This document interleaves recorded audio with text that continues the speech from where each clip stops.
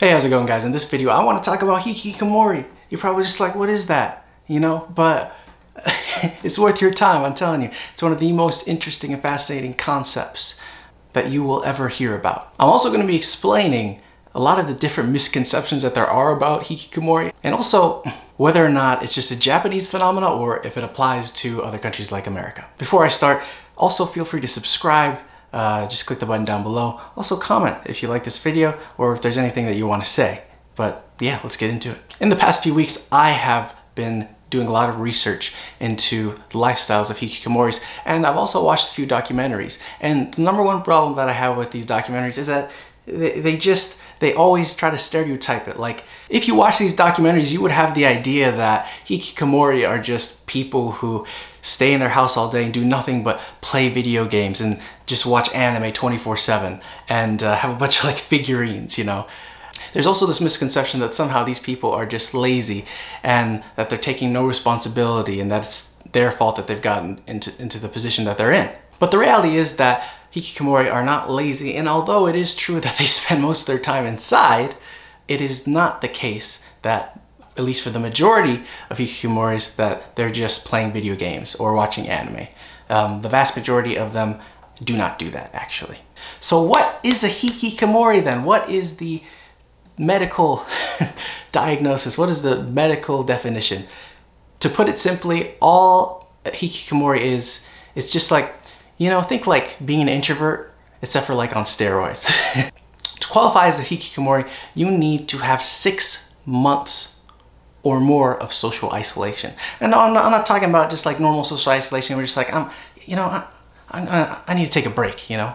I need to take a social detox. No, that's not what I'm talking about. I'm talking about 6 months in your room by yourself. There also is, I should say, an exception where you still qualify as a Hikikomori if, let's say, for example, maybe you, every like a week or so, you go to the convenience store, pick up some supplies. That still counts, I guess. But as far as having a normal social life, it's non-existent. Hikikomoris have no social life whatsoever, even when they talk to their own parents. There is no dialogue. There is no affection, really. There is no proper communication. Their 3 social systems between the self, the society, and then the family are all cut off. What I find really, really interesting about Hikikomoris, though, is that most of these people actually are in the middle class. You will find it very difficult to find Hikikomori that is poor, because if you're poor, you cannot support that lifestyle. You cannot live the Hikikomori lifestyle. So most of these people are in the middle class, and the reason why they can live the way they do is because their parents are supporting them. Their parents have enough money where they can say, hey, okay, fine, you can live your lifestyle or whatever, we'll pay you, we'll give you an allowance, we'll give you food, we'll give you video games. Stereotype, that's not, no. These people for the most part cannot live on their own, and the vast majority of cases involve a Hikikomori that's being supported by their family. Very rarely will you see a Hikikomori living on their own. And in fact, those are actually the cases where you end up seeing a lot of suicides or deaths, because they literally have no will to live. There's been numerous reports of Hikikomori who literally just rot away after their parents die because they don't know how to cook for themselves, they don't know how to clean for themselves, they don't know how to socialize, they're afraid of going outside, so they literally just die. Literally. It's sad, but that is something that happens a lot. Or you've also seen these other cases where they will literally murder their parents if they don't help them out. Again, this is a very, very, very small amount of cases when murder is involved, but for these people who have murdered, which again is a very low number, what you actually see is that the reason that they do that is because their parents tend to say, well, look, I'm not going to support you, you have to go out on your own. And these people, again, are so traumatized, and a lot of that trauma tends to be from the parents. That could be from physical abuse, from mental abuse, etc., etc. But at that point, they're just like, you know what, I'm just gonna die off anyway, so I might as well just get my revenge on my parents, which is, it's obviously messed up. But again, this is a minority of the cases. Very few Hikikomori actually do that. So one thing that's really funny is that I was talking to my friend the other day, and he was aware of hikikomoris. I actually watched a short documentary with him a long time ago on the subject, and on that call, basically, I was like, hey, do you want to guess how many hikikomori are? Like right now, if you could guess how many hikikomori are in Japan, what would you say? And I also told him that there's about 120 million people in Japan.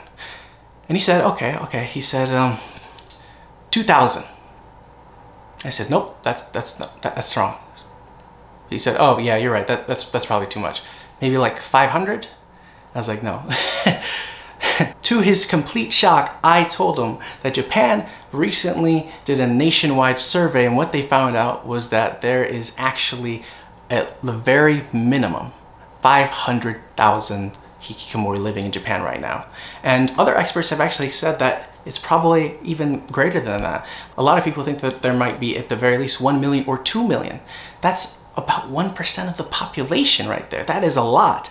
That's, for example, makes it on par with a lot of various diseases like schizophrenia or PTSD. That's a lot of people. So this isn't just some casual phenomena. And that brings us back to the question, well, is this just a Japanese thing then?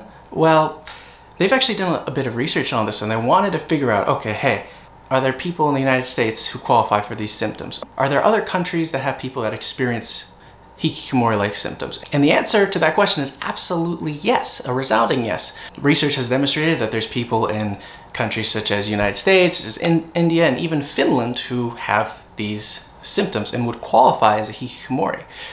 However, I think this is the main thing, right? You have to understand that, okay, there might be a few hikikomori living in the United States, but I highly doubt it's almost like half a percentage of the population or 1% of the population. That's an astronomical amount for a disorder. You would probably say, okay, it's probably going to be a very small amount of people. Certainly not like 500,000, maybe a few thousand, but not 500,000. You just would not expect that in the United States. There is also a bit of a controversy behind the term hikikomori because it's not really an official diagnosis per se.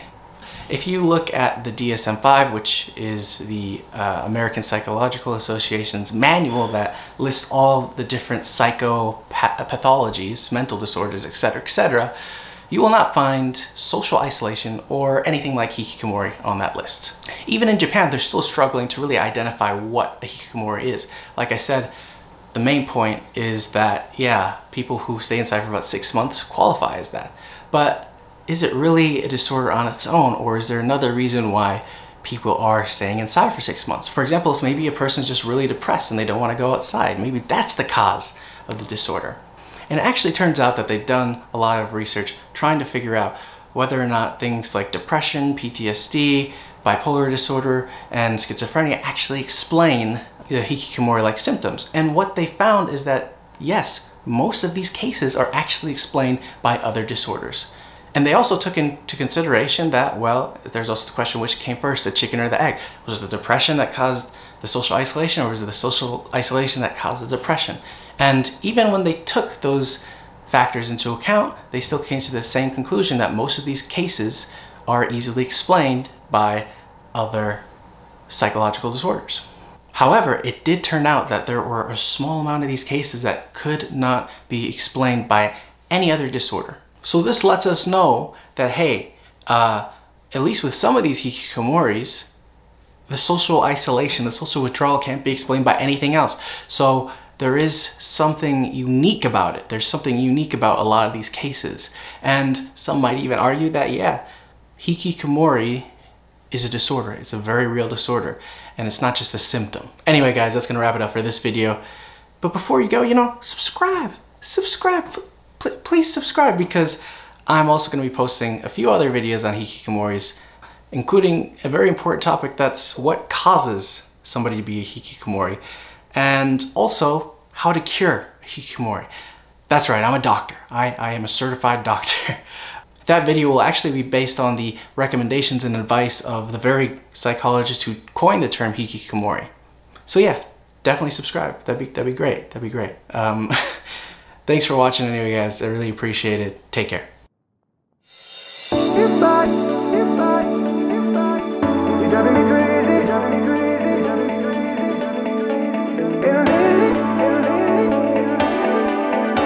Everybody's late.